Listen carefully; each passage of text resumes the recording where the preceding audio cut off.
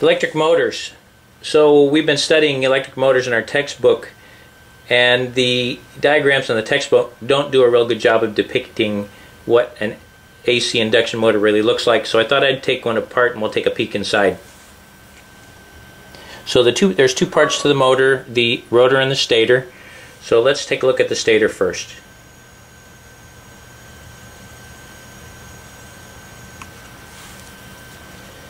Now, the stator is the part of the electrical motor that takes the electric current that's flowing through these windings and turning it into a magnetic force.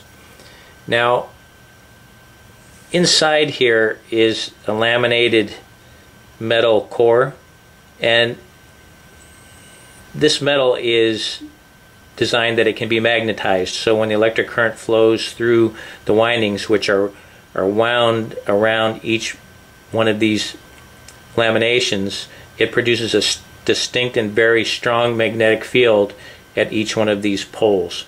So if we attach this to power right now and we could see it, there would be each one of these laminated poles here would have a very strong magnetic field emanating out into the center of the stator.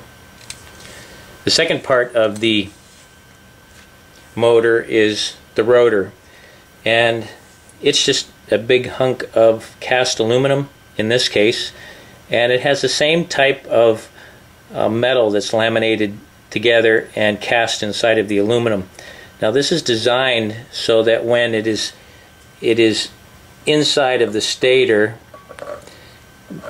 that the magnetic field that is created by the stator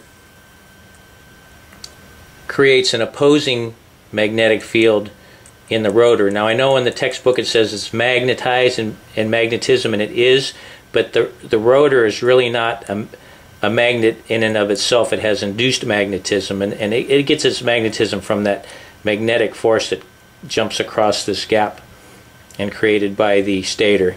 And it's a pretty simple design. We know that opposing magnetic forces, they repel each other, and that's what gives this the rotational force to the rotor.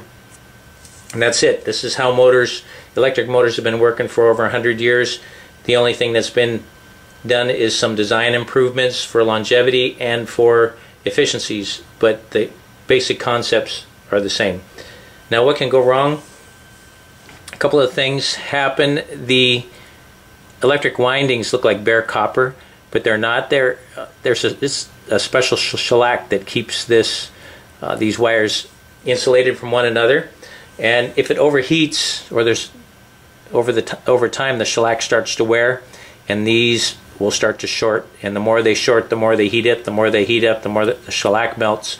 It's downhill from there, and the motor windings burn out.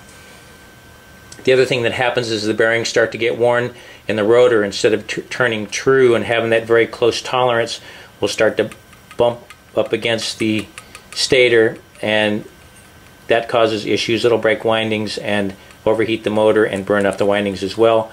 Probably the most common part that fails are the bearings, surprisingly enough, and they will seize up, and the motor will try and turn but won't.